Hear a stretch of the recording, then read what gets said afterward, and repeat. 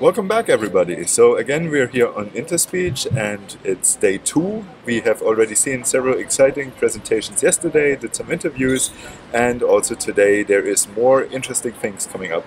So again, Kathy will be accompanying me, and we even found a third partner to help us with the video. So Kathy, do you want to introduce? Of course. So, say hello to Samantha Rolby. And she is participating in Interspeech 2021. She even has a correct formal participant badge. Yes. Oh, she is totally registered and she will be joining for everything. And so where are you from, Samantha? She can be a bit silent at sometimes, maybe shy in front of the camera.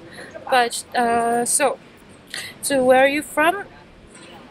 She's cosmopolitan and not only international. So she will be joining us with everywhere. And in case you didn't know Samantha, Samantha is also a YouTube star. She has her own YouTube channel, and if you're interested in that, you can check it out here. So, let's go to the conference. Let's have some fun at Interspeech. Yes.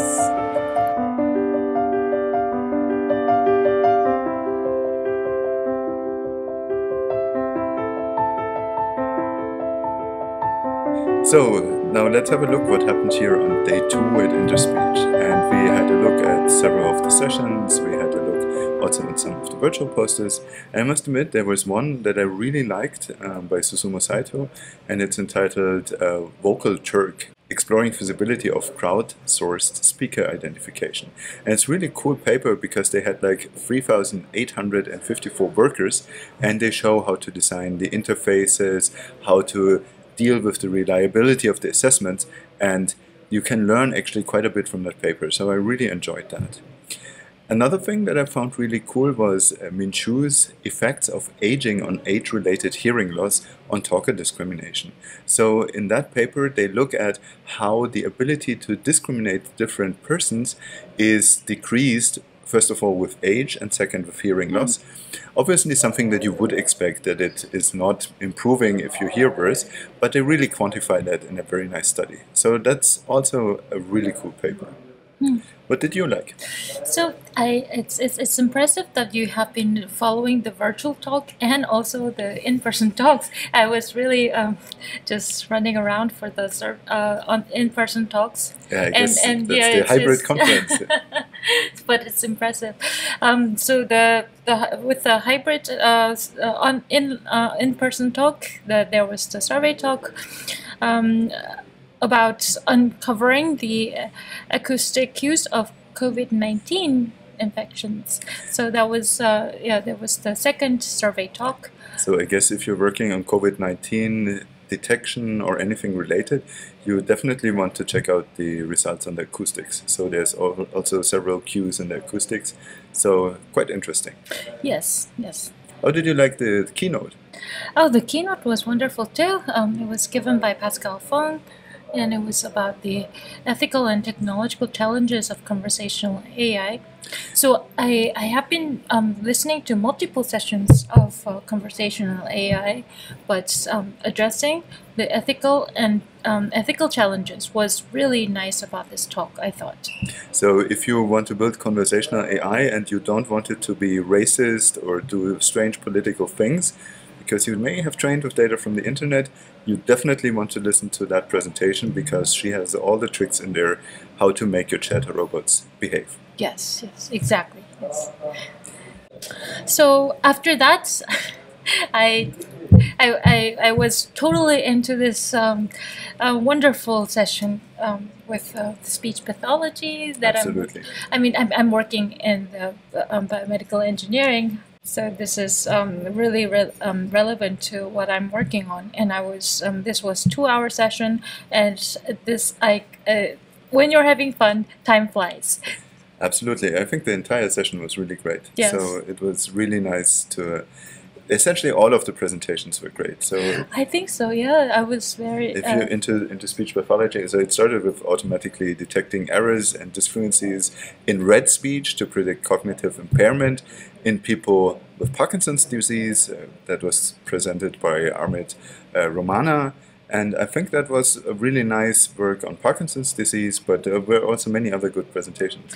Yes, the design of the cognitive test was, I thought that was kind of cool.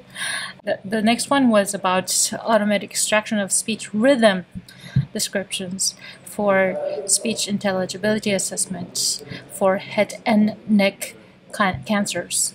Yeah, so this was given by Robin, Vaysse, yes. And it was really nice because you would think that speech intelligibility is mainly connected to the ability to identify certain words, so it should be done only with ASR, you may assume, but he could also show that the prosody and the way how people are really speaking, the rhythm, is really a determining factor also for the assessment of speech intelligibility in head and neck cancer patients. So that's a little bit surprising that the rhythm is associated, but the talk also gives some very nice explanations why this may actually be the case. So that's a really nice presentation. Yeah, I really thought so.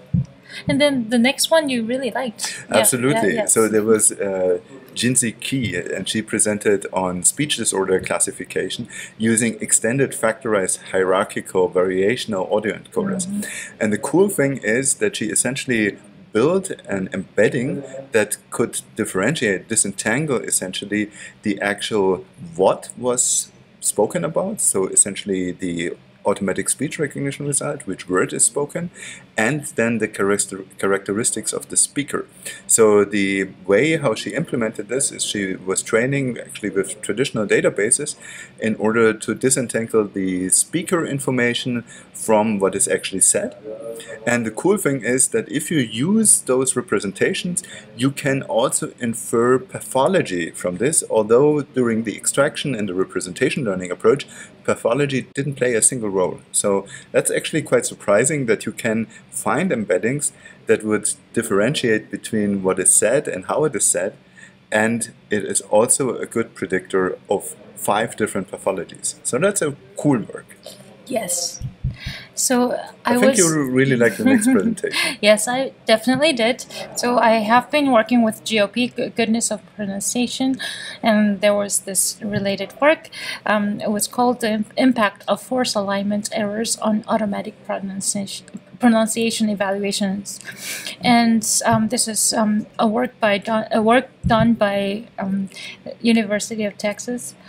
And Visar, Berisha, I'm sorry if I mispronounced, but yeah, it was just really nice work.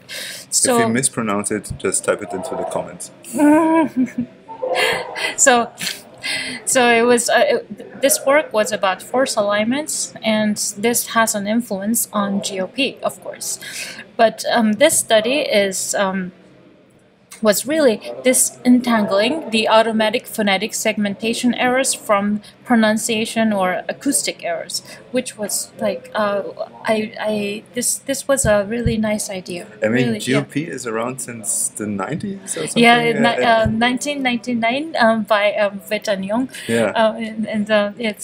And then like, oh, you can it was marvelous to just to see this kind of research with yeah, so of course the first alignment, you might suspect it just plays a huge role. Yes.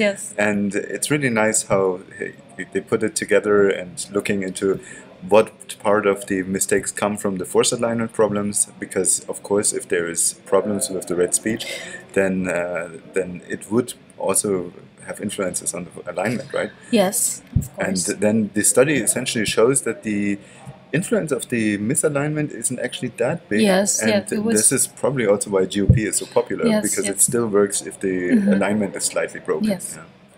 And then the data that they used was like also like very impressive.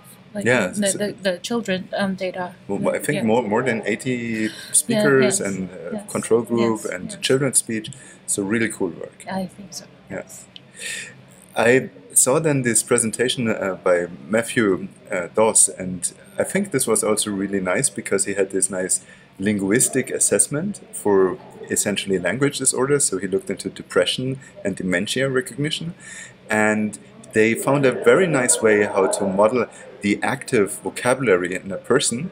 And then he also showed that on top of the language assessment, you can use acoustic cues to even improve the recognition of the respective disorders. So that was impressive.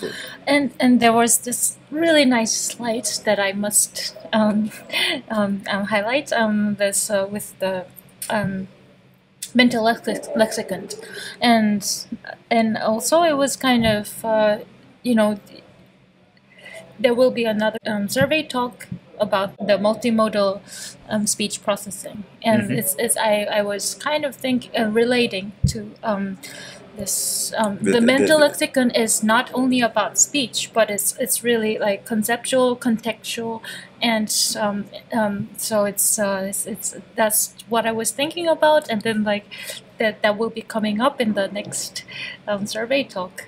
Yeah, but it's nice because it's not just the lexicon size, so how large the active vocabulary is, but it's also acoustic cues that are, of course, in depression, that you have less energy and you talk more in a less emotional state and so on. So it absolutely makes sense, and to show that was really a great work. So I can definitely recommend to have a look at this paper. Yes. So the next talk, and I think that was the last talk in the session, was about neural speaker embeddings for ultrasound-based silent speech interfaces, and this has been given by Amin Shamdiz. And he was really looking at a very challenging problem. So he was trying to predict, only from an ultrasound probe essentially held here to the floor of your oral cavity, to essentially track the tongue movement without any phonation and predict from that the spectrum of the speech that would probably emerge from that state. And what was pretty cool is that if they did that only in a single speaker setup, then they could more or less reconstruct the spectrogram only from the tongue movements that were captured by ultrasound. As of course the ultrasound probe placement is not that easy, and the task gets much more difficult if you have variable speakers and also several setups. Every time you mount the probe anew, there is a shift, and of course that makes problems, and he's suggesting several ways how to compensate for that. So that was really a cool presentation. Yes. So let's see whether this will be helpful for patients in the future. Yeah, and also there was the nice Q&A with the articulatory feature detection. Yeah. Yep. Yeah, and I think this is definitely something. Yeah, the research could. Yeah, interesting research could be done. Yes. So we almost forgot about Samantha.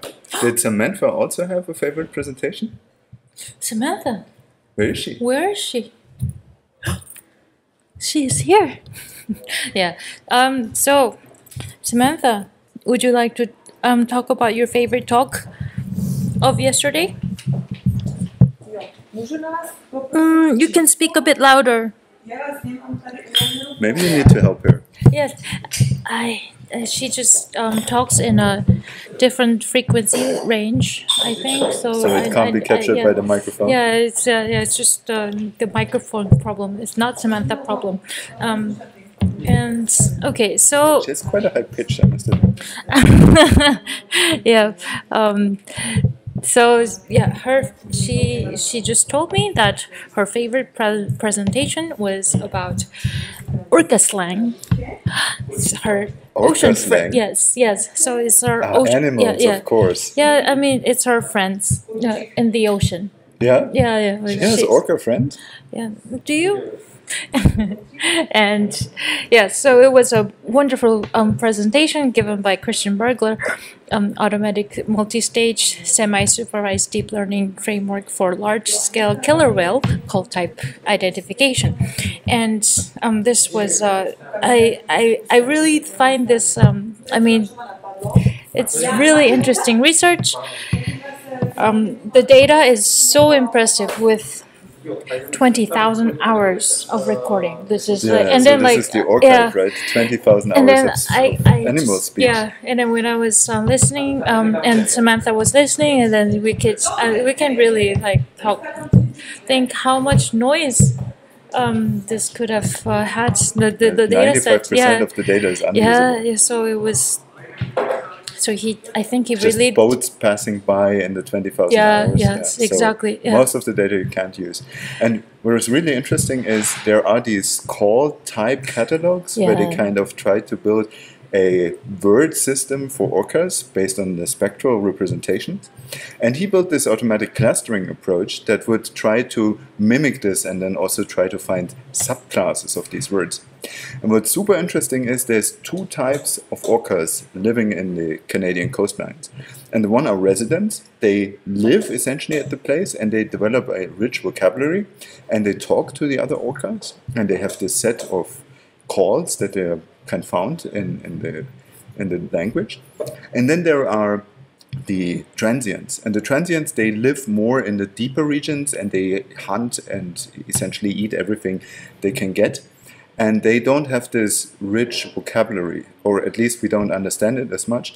And the transients are also not that frequent, so we have not too much evidence of them. So when Christian was trying to do this automatic clustering for identifying the orca calls, he found a new type. And then they checked the lab books where they found actually where these new types appear. And turns out that the new call types are actually the ones that are produced by transients. So those that are essentially hunters and they just move from spot to spot and they're not living like residents. So his automatic clustering approach essentially brought up exactly those calls that are not very well understood. So I think this is really a great tool to getting to understand animals much better, here in the case of orcas, but maybe at some point it will also help us to communicate with Samantha better. Yes, so it was really impressive that, so there's the knowledge from the biologist side, and then there's this what we can do with machine learning, and then we can. This is a really collaboration, and this is. And Christian Bergler, I think he's doing a really nice work on this. I have been following. I mean, so since TSD, so so and then so let's see whether we can sneak in Samantha into the reviewers reception that's going to be tonight. No, yes. See you. Bye bye.